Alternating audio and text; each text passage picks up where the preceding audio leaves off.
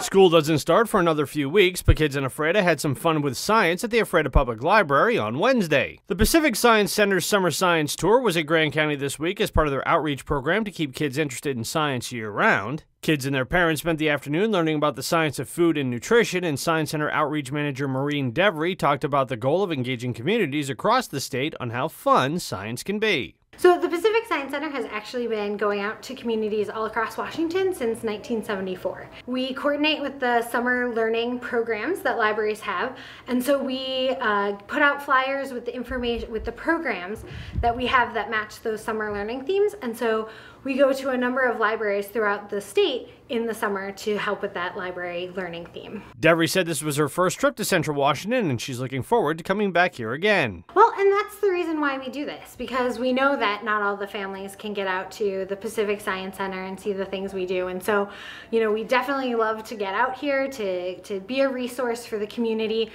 We've had great response.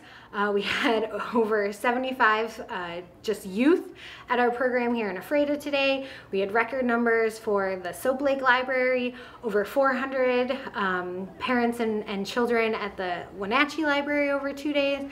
And so the response has been great.